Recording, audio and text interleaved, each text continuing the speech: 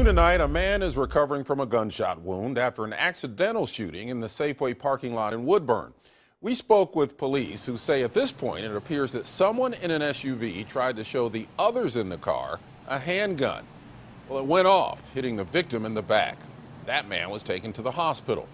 The other people in the car are cooperating, and we're told the suspected shooter is very sorry, very remorseful about what happened.